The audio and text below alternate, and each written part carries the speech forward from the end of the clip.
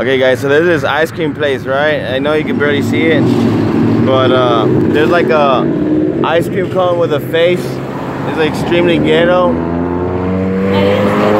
No, I'm saying it's ghetto. And it's got a human face coming out of the ice cream face. And the human face is not a cartoon.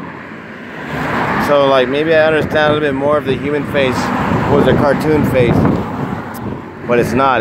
They're two faces on the ice cream. It makes me not want to eat there.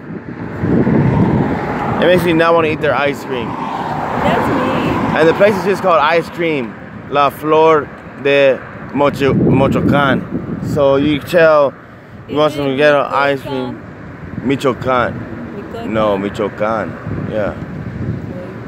So if you want to eat a ghetto ice cream place, you're mean. There's a Mexican ghetto ice cream place. There's one right there by the panderia. It smells And hold on. Stop. Oh. And it's right next to you. Look, it's right next. I just noticed this. Look.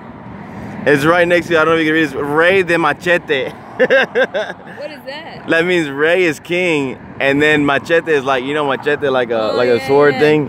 King of Machete. King of Machete restaurant. So there you go.